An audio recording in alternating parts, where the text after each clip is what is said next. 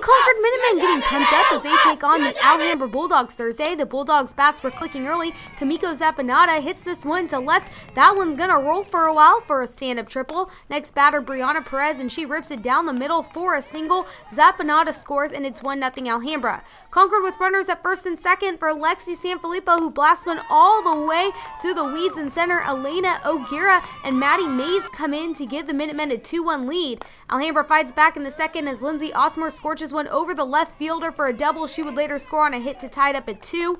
The Bulldogs looking for more as they execute the double steal to perfection. LILI BELTON scores 3-2 Alhambra in the lead. Now 4-3 Alhambra in the fourth for MACI SHEPHARD, who scorches one to deep center. Morgan AZEVEDO races in to score, and it is 5-3 Bulldogs.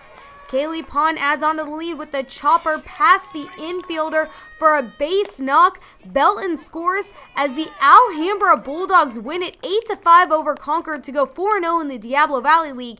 It's SHEPHARD and PEREZ leading the charge for the victorious Lady Bulldogs.